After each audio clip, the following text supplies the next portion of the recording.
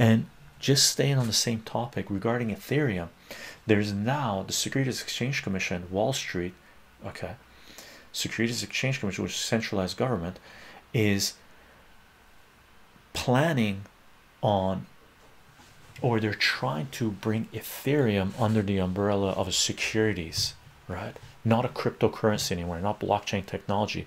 That affects LBRY, Odyssey, that affects Minds and multiple other platforms out there, disruptive innovation out there, that has built their business model on the Ethereum ledger system, basically, right?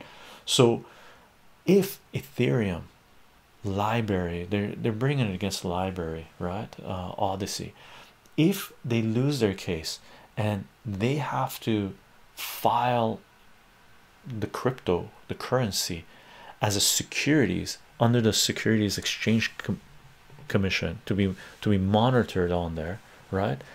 You can kiss goodbye Ethereum in large degree, right?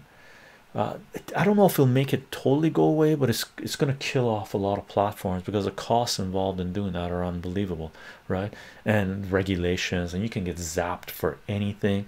And the Securities Exchange Commission is just garbage. It's pure garbage. Look at the 2008 financial scam. You realize the Securities Exchange Commission had a huge role to play in that, right? So these are corrupt. This is a corrupt, centralized institution that wants to control this form of currency exchange trade, right?